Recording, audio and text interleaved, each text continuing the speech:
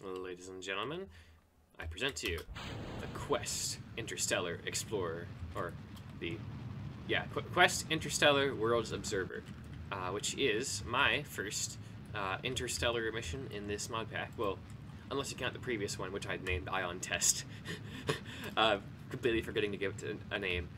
Because of that, I was very tempted to name this just Ion Quest or Ion Test 2, and just kind of stick with the theme of having no names. But nah, I called it the Quest Interstellar Worlds Observer. So, I'll get to its features in a second, but our target, I need to clean up this map mode screen.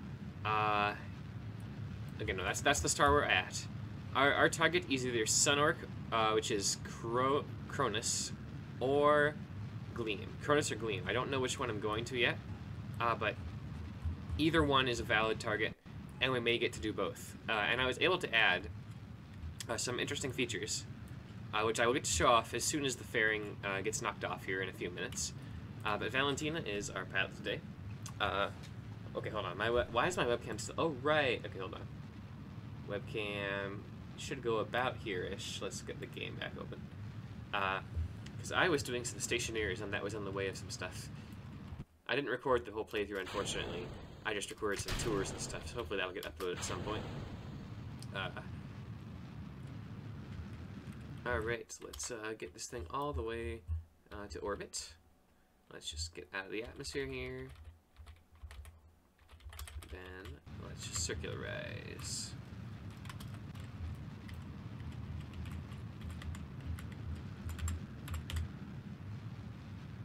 Oh, I'm very dumb. Okay, so this is probably going to be a very short-lived mission.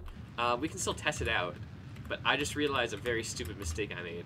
And I'll show it to you when I open the fairing and do the feature tour. We're going to get to orbit any second now.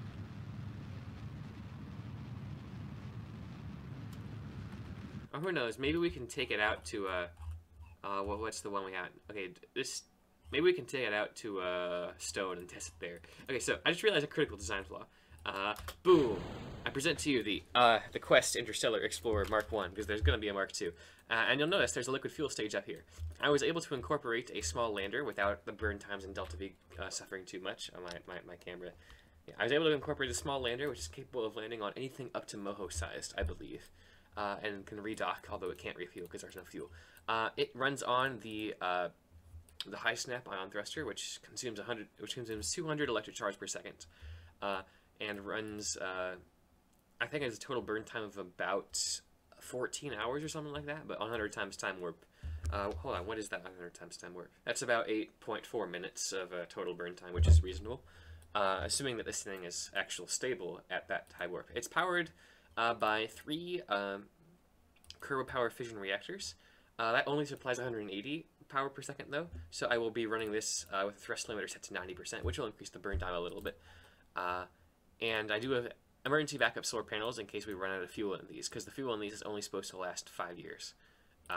Now, the flaw is that these require radiators, and I forgot them. So, but we're going to do a bit of a test drive here. Oh, that's a really cool sound. Okay, that's a really cool plume. Okay. First of all, let's turn these on. I have an action group bound. Oh, sorry, that's the wrong action group. This action group should turn them on.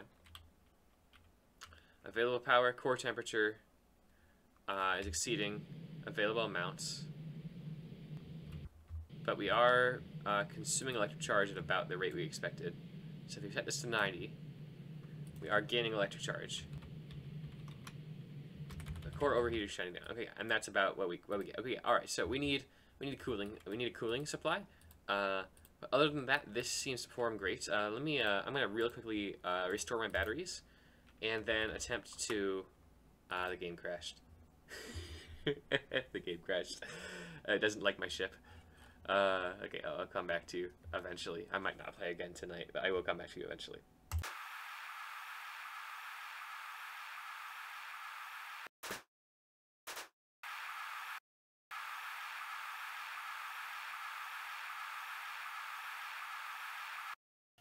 Okay, I am back. I don't know what episode this is, but the game crash completely reverted the entire launch for some reason. So we redid that. We have radiators, And now it's time to make sure this thing actually works before I send it out on the stupid interplanetary journey. So I'm going to make a quick save here. And the first thing I'm going to do, this is the ion engine, I believe. Okay. Activate radiator. These should never be off. Activate radiator. Activate radiator. So the idea is now that we go prograde. Turn the reactors on with action group 3, I believe it is. And 150 kilowatts, let's go. And they should be perfectly fine with the radiators we have now. Let's cut this down to 90% thrust limiter, like we said we were going to do. And see how much time warp we can withstand. Okay, well, another quick save here. 25. We are stable on 25 time warp with slight oscillation. Do we have a reaction wheel in here? Command. Control. Reaction wheels, authority. Let's turn that down to like 10%. Because we are getting some oscillations. Okay, so let's go up to 50 times time warp. We are stable on 50 times time warp. Let's go. Okay. Now the big one. Can we go twice as fast as we are currently going? No, we cannot. The game crashed again. I don't know what's going on with that. But it does look like we are limited to 50 times time warp for this particular vessel. Interesting. I will set a time warp lower than 100x, and I will reload the game, and I'll let you know when I'm there. Okay, I have returned. I've reloaded the game. And I am going to do some stability tests for the new 60 times time warp. 10x. Stable. Let's reduce our reaction wheel authority a little bit. Actually, hold on. Let's use orbit prograde, because MechJeb is usually a little bit better at keeping things stable. 30 times. I am a little bit concerned about how much that is shifting, but let's try 60. Nope. Game crash again. Okay, it really does not like going above 50. Alright, I will stay at 50 instead of 60, though. So now, in theory, 50 times time warp is our maximum. Well, okay. This is Ion Rescuer, and it looks like it's going to be... What on earth? Oh, okay, no, that orbits around this thing. Okay, I thought for a second this was an orbit. I'm like, what? That orbit doesn't make sense. I should go to the tracking station and delete some of these, but... Gleam and Cronus appear to be in half-decent transfer positions. Alright, let's see what we can do by burning this way. Alright, well, it looks like we are going to Gleam, and the journey is going to take 65 years. I'm sorry, Valentina, you're going to be inside for a little bit. No, for Kerbals live forever. This is like 2 seconds for them. I did completely forget... that this takes 17 hours to burn. Actually, with new 50 times time warp, how long will I be burning for? Well, that is a good question. I would like to know, just for sanity's sake. 2 days and 4 hours of burn time. So the curve delays are 6 hours. This will be 16 hours, which is that many seconds. Divided by 50, divided by 60. That's going to be about 20 total minutes of burn time. That's not that bad. Okay. All right. In that case, I will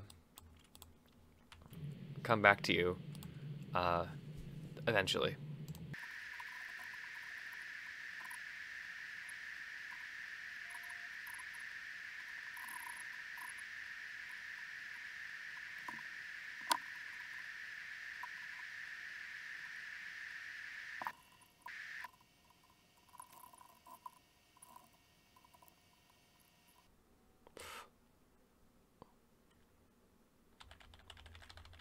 Well, that wasn't supposed to happen. No! I didn't quit. Okay. So I know the thermal system can be weird at high time warp. Look. I'm saying. That was obviously a glitch. We've got sufficient radiators for the reactors, as we've demonstrated. So just to be sure that never happens again, I'm going to turn on ignore max temperature and just leave it like that way.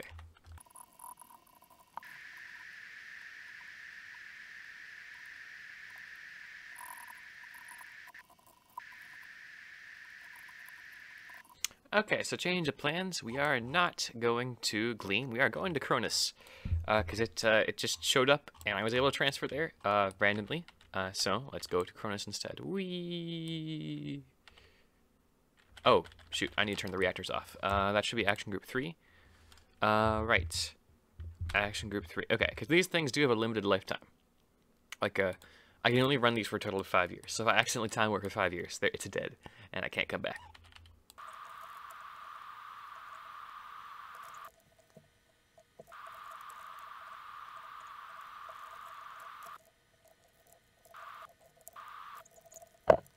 Okay, so, we still can't see much, and we've got the black hole over there.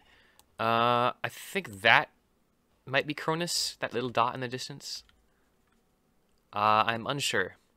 Oh shoot, I need to disable the reactors. Keep forgetting to do that. Reactors are off. Okay, so Cronus is coming up. I think it's that dot. So I don't see any other dots it could be, unless that's that dot. No, that's Clara. That might be Cronus. So yeah, we're aiming for a planet called Oculus. The only reason I chose it is because the ascending and D nodes were the closest. The ascending and descending nodes were the closest to lining up. Yeah, I'm pretty sure that is Cronus right there. I know nothing about these places. So my initial reactions, I just know that it has like a couple of planets. That's all I know. And I think one of them is rings because the icon had rings. Yep, that's definitely Cronus because I see it getting bigger and bigger and bigger. And this is the closest we'll get to the black hole for a while. And wow, it is definitely a bit more striking from here. Interesting. Can't wait to get closer. Yep. Cronus, orange-ish star, I think. Is that a planet? No, that's a smudge of dust on my monitor. They're the planets. Okay. Okay, so we're in the system now, and we can kind of get some illumination back. We're not getting much power at this as expected. But we will want to burn retrograde near periapsis. So the planets, I know one of them's called Oculus, one of them's called Hades, one of them is called Aries. Is one of them called Hades? Okay, hold on. Let's just do a system survey here. Hades, I'm guessing it's like Moho. Oculus, if I had to guess, is probably Kerbin Lake. Aries is probably Duna Lake. What? No, okay. The Symmetra, sorry, the Themis Artemis system, which is a binary planet, and I'm pretty sure I've seen a picture of this on the Discord. And then there's Ion in one of the Lagrange points, it looks like. So we have no shortage of places. We may not have the fuel to fly by all of them. I mean, of course we have the fuel to fly by all of them, but do I have the fuel and patience to fly by around them with the current amount of fuel I have is the question. Because yeah, we got 30, it only took about 3 kilometers per second to get here. And alright, let's enter orbit, and then I will correct my inclination at the apoapsis. Because really what I tend to do here is I tend to place, I don't care how bad it makes my inclination, as long as one of the ascending nodes or descending nodes is near the periapsis, because then I can correct it at apoapsis for pretty low cost. Obviously, there are exceptions. I forgot to we still need to be gathering science. I completely forgot about that. So I think that's action group 1. I don't think we have science definitions for this one.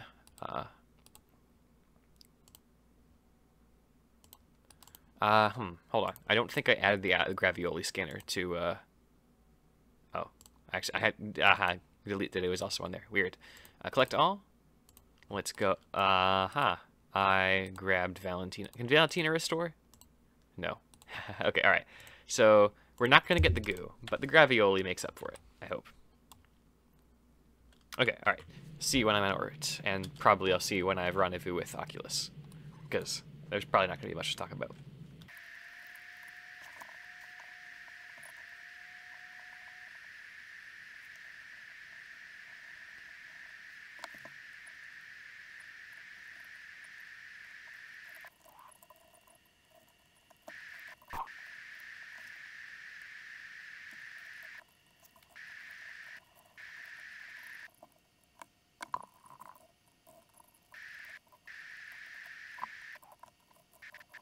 Okay, so we're pretty much there.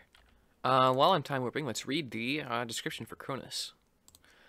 Cronus is a K-type main sequence star, also known as an orange dwarf. It is smaller and cooler than Kerbal, making... What Kerbal? What's Kerbal? I've never been there. Making it of particular interest in the search for extraterrestrial life. Cronus has a longer lifespan and emits less ultraviolet radiation, which increases the likelihood of habitable planets in this star system. Okay, and Oculus, since it's blue, and since it kind of looks like it has an ocean on the map, and because it's in like the typical Earth-like orbit, and since the one outside of it is basically named Mars, I'm guessing that if there is a habitable planet in the system, it's probably this one. I did zoom in close enough to see that this thing has a moon. And I think this is also one of the home switch options. I'm not entirely sure. So it's probably vaguely Kerbin-like. But we'll have to check that out there. Also, given how much delta V it took me to do this, because like interstellar delta V is a lot, I could have done that more efficiently. What I'm guessing is I'm going to... Ooh, that is very Kerbin-like indeed. When I have 10 kilometers per second left, that's going to be my go-home number. Now, granted, I can increase that if I've used the lander by then, because the lander has a lot of fuel on it. Gravity scan. Consistent gravitational field. Eyeball from space from far away. Totally locked. Instrument read 0. Okay. Collect all. Let's do an EVA report. From high orbit, I observe the stark contrast between Oculus's day hemisphere bathed in protection. Okay, this is actually a spoiler. I haven't even seen Oculus yet. So I'm going to get closer before I say anything. And I think I do see the moon from this distance, unless that's another planet in the background. I should probably start burning retrograde here. If I want to have any chance of getting into the orbit of this thing. Because I do only have 30 minutes is probably forever, though. Oh, I think I have my reactor on that entire time. What's my reactor lifetime looking like? My reactor lifetime... Okay, I still have like 4 years, and I still have over 4 years, so it's probably fine. Alright, let's see. Can we enter orbit? Yeah, we'll easily be able to enter orbit. So let's look at it. Now that is a nice looking planet, if I do say so myself. Although I'll have to see the day side up close to see any more about it. I can't see anything on the night side yet, because apparently the difference between the night and the day is a bit. Let me. Oops, I just clicked out of the game. Let's see. 0.85 G. How tall is the atmosphere? 65. So I'm not in danger of hitting it. And we should enter orbit any second now, unless I completely misjudge this. I think I completely misjudged this. We're actually getting pretty close. Okay, so we're going to get in orbit past the periapsis, but we are going to get to orbit. There's Oculus in all of its glory. Those are some cool clouds. That is a desert and a half facing the sunward side, or the Cronusward side. Interesting. It looks like it has a habitable ridge around the edge, but the front and the back are both going to be basically uninhabitable. Interesting. I forgot to get low science, so I'll get that later. But wow, I think I'm going to try and target the moon, Tot. We are roughly at the descending node, so I'll just correct it now. So interesting. That reminds me of a story I was going to write a while back, but never ended up writing, where, okay, that's still high. Oops. Basically, it was going to be a planet that was in the process of becoming tidally locked. It wasn't quite tidally locked yet, but it would take it would take 1,000 years to rotate, basically. So society would have to keep moving to the habitable ring. Like the habitable ring would keep shifting, and there'd be people, and the story would focus on this one guy who was going to be paid. Like he took high risk work to try and recover artifacts that were recently sunset, and eventually the story would progress to an important cultural site that was almost about to be sunrisen, but technology had advanced to the point where they could just barely hope to make it there alive, like hiking into the pre-sunrise lands, something like that. I'm not entirely sure what I was going to call it, but it was a cool world-building concept. Like, the thing is, I have so many cool world-building ideas, I just can't really bring myself to actually write the stories that would take place in those built worlds. That's an off-kilter encounter. We have Delta V to burn, so we can take it. Ascending node, anti-normal. So I'm expecting this to be a really tiny moon. seeing as our closest approach is like 20 kilometers and we still don't have an encounter. So this is probably going to be absurdly tiny. That's the wrong way. I'm probably going to shoot at. Like, he's probably going to be smaller than Gilly. That's probably close enough. And let's get another look at Cronus as we fly past. I don't think we'll be in space low around Cronus. Sorry, not Cronus, Oculus. There's so many new places. That'd be cool. This probably is oxygen too. Okay, we did not go to space low. And I still was not able to see the night side. But it is nice to know that there is a habitable planet here if we need it. Or, in theory, habitable. I think I saw green. Yeah, there's definitely green there, so there's life. Now, can we see Tot from this angle? I can see Tot from this angle. Let's go target retrograde. And kill off some amount of velocity before we enter the sphere of influence. Oh, it'd probably help if we turn the reactor on. Let's do that. There we are.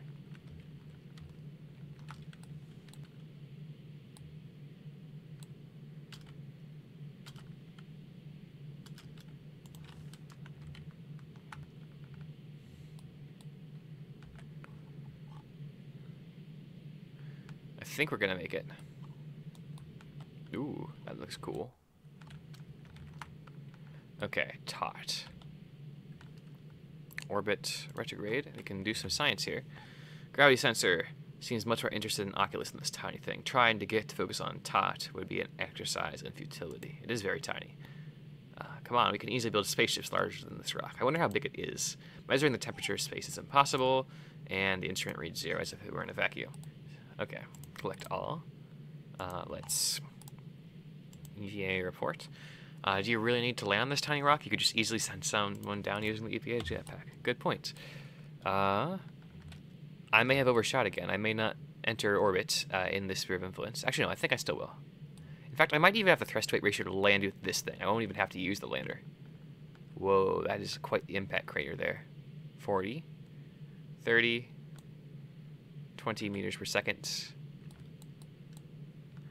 And then that's an orbit. And since we're at 4 kilometers, we'll be safe at 4 kilometers. So, wow. Okay, that is a stable orbit. Man. That is a tiny moon. Okay, so if that's a 4... Hold on. What's my semi-major axis right now? So in orbit, I know I can just look it up, but I kind of want to prove myself that I still remember how to do the math. Like, wait, okay, no, right, it's okay. So, semi-major axis, 8 kilometers, and if our 7.5, and we're at around 4.5 up. So this thing's radius is 3 kilometers. It's a 6 kilometer wide rock. That might be smaller than my hometown. Just double checking my work. This thing, an asteroid moon orbiting around Oculus. That's okay. Equatorial radius 3 kilometers. So I was correct there. 3 kilometers is going to be, if we look at where I go to school, we are going to take the measure distance feature and click. Okay, so that's 1 kilometer. Okay, so okay, the width of the university. Okay, if we take its maximum extent, basically, the maximum possible size you could call the university proper. That's about half. No, that's about half of the radius. Okay, so yeah, it's not as small as I thought it was. And even if you go to the edge of the football stadiums, like this is like the maximum possible. Maybe you even include the very edge of like the warehouses up there. But no, that's still only about half of. Drug deal. Thank you. My sibling has delivered me a Reese's peanut butter cup. Okay, so this is definitely bigger than anything I have easy reference for, but still 6 kilometers. That's a tiny moon. So where is a good landing site? I mean, I don't know about you, but I want to land that crater. So let's go down to the surface of Tot. And you know, I want to reiterate just how great it is not having to deal with like the solar panel pointing during these tiny moon landings. Like, I think, I forget which mod pack it was. It might have been Planet Gem. But it is so great with the nuclear reactors, not having to worry about which orientation I'm facing. It's so great. So amazing. Let's get some science. That's the... Okay, do we have enough time to slow down? We may not. Gravity sensor still points towards Oculus. Collected.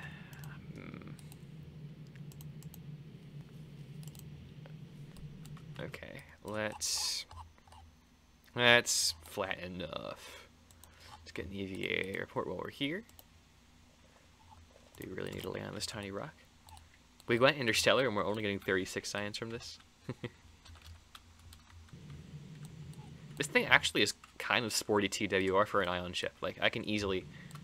Like, what is my acceleration right now? Gravity is 0.9. Acceleration, 0.6. Okay, never mind. It's not actually that sporty, but it's kind of sporty. It's like maybe like a bit more than a 20th of a G. Okay. That is us landed on the surface of Tot. Finally, the gravity sensor focused on Tot now that it is now literally right next to the rock. It almost feels like we could deorbit this thing by pushing it hard enough with a jetpack. That's funny. Collect. Oh, wrong one.